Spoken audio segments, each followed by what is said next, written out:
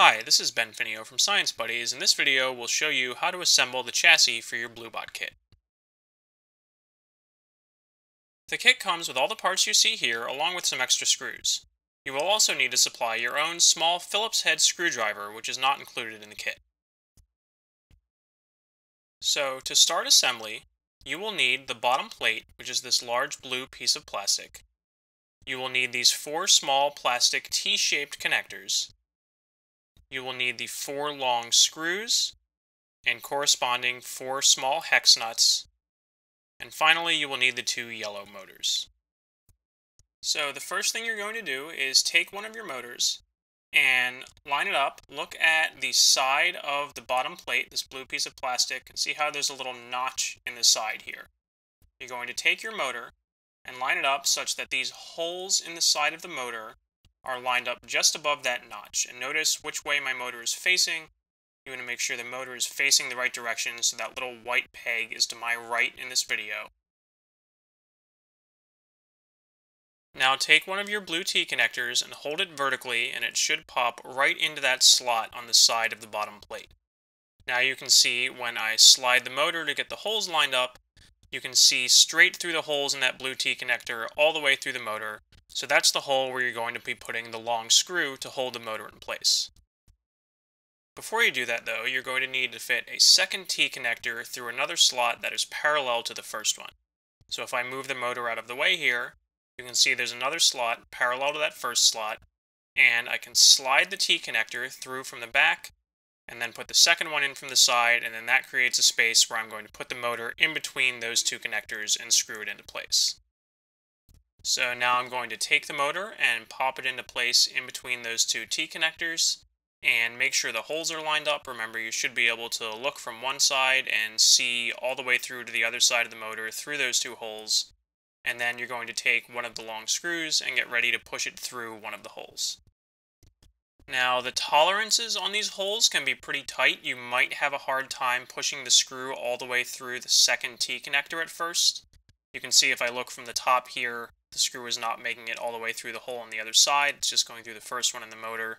So you might have to fidget with it for a bit, or pinch the motor on really tightly, or even use your screwdriver to start turning the screw, which will cut into the plastic a little bit, but that's okay. And you should be able to get one screw through, and then once you have one screw through, you can go ahead and grab the second one, and see that one went into the hole very easily and slid right through to the other side. Now, once you have both screws through the holes, you'll want to take one of the hex nuts and just thread it on to the top screw, finger tight for now.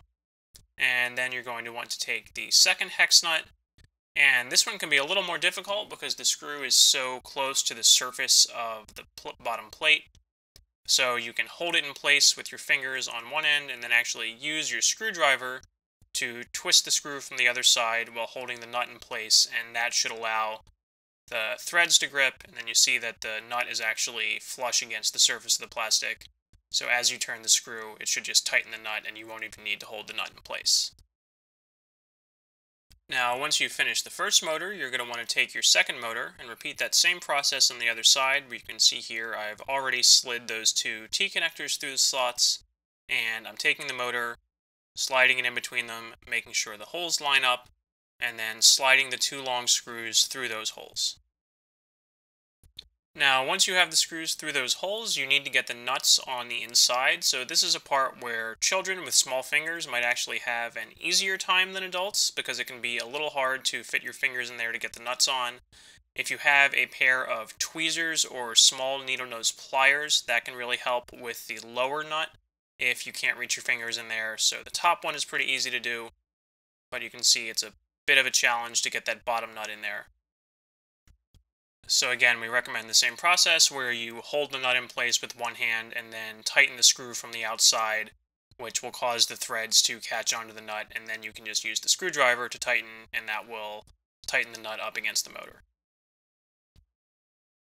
Once you have that completed, you can probably just go over all 4 of your screws one more time. Make sure they don't spin freely, so you can just get everything finger tight, hold on to the nuts with your fingers, and turn the screws with the screwdrivers, just to make sure those are nice and snug and the motors aren't going to wobble around when your robot moves.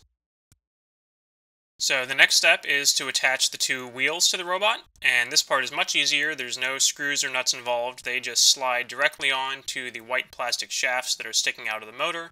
So all you have to do is line those up and press them firmly on, and then friction just holds them in place. There's no need to tighten any screws. Next, you're going to attach the robot's third wheel, which is also called an omni wheel because it can just spin in any direction. So this is going to go on there in addition to the two wheels that are driven by the motors to help the robot stay upright and be able to turn easily. You're going to attach these to the chassis with these two brass standoffs and several of the shorter screws. So first attach both standoffs to the omni wheel, just line them up with the holes in the wheel, and then use a small screw to attach. Just thread the standoff right onto the screw, then repeat that for the second one. Now you'll notice that there are a bunch of different circular holes on the back of the chassis, so you might be confused about which ones to use, but just line up the rear wheel and you'll see that the two standoffs line up perfectly with two of the holes. So just pop two more small screws into those holes from the top, and then use your screwdriver to screw them into the standoffs, and that will attach your rear wheel to the chassis.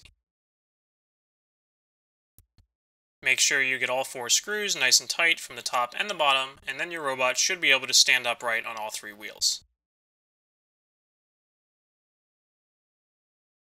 Next, you're going to get ready to attach the top plate of the robot, but before you do that, you're going to want to thread the wires from the motors through the bottom plate so they're easier to access later. They won't be long enough to wrap the entire way around the sides, and you don't want them to get tangled in the wheels, so it's easier to just take those leads and poke them through some of the holes. It doesn't matter exactly which ones you use, so depending on which way your wires are going, just pick a pair of holes that are convenient and thread the wires through those holes in the bottom plate so they will be easier to access from the top later on. Now you're ready to attach the top plate to the bottom plate, and if you line the top plate up with the bottom plate and look down on it, you will see that there are holes on the top plate that line up with holes on the bottom plate, so you're going to use more standoffs and screws to just attach those two plates together using those holes. So it doesn't really matter what order you do this in, but just one at a time, stick the screws through the bottom plate and then thread the standoffs on top of them. Once you have all 5 standoffs threaded on, you can then take the top plate and line it up with the bottom plate. Make sure the two curved edges are lined up. You can see on the left there, both edges are curved so you don't get it backwards. And then the screws should go directly through the holes in the top plate and line up with the standoffs in the bottom. If something doesn't line up, it might just be because you put a standoff in the wrong hole, so double check. You can also look at the printed directions that came with your kit if you need to see a close-up picture of which holes to use. So put screws in all 5 of those holes and then go around and tighten everything with your screwdriver. After you finish tightening all the screws, the last thing you'll want to do is take the motor wires and thread them up through the top plate as well so you can easily access them with your circuit when you try one of the robotics projects.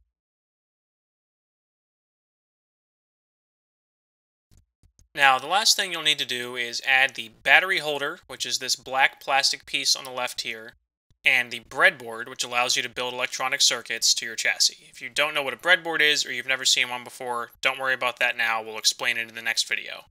For now, just take your chassis and hold it so the curved edge is on your left, as shown here. You will need your own roll of double-sided foam tape, which is not provided in the kit, along with a pair of scissors. So you can just snip 2 pieces of the tape and stick them on the back of the battery holder and use that to attach it to the top of the chassis on the left-hand side. Now hold the battery pack so the wires are sticking up. Again, make sure you're holding the chassis with the curved side to the left, and just stick the battery pack on the left part of the chassis as shown here. Now take the breadboard, which already has tape built into the back, so you won't need to use separate pieces of tape. You just peel off the paper backing to expose the sticky part. But before you do that, look at the front of the breadboard and you'll see that there's some writing on it. Again, we'll explain more about this in the next video. For now, you just want to make sure that writing is right side up. When you're holding the chassis with the curved part on your left, you want to make sure you can read the writing and that your breadboard isn't upside down, and that'll make sure that it matches our directions later in the project. So now you can just go ahead and peel off the protective paper backing, press the breadboard down firmly onto the top of the chassis so it sticks, and then you are all set. You have finished assembling your chassis and you are ready to build your first robot. Have fun.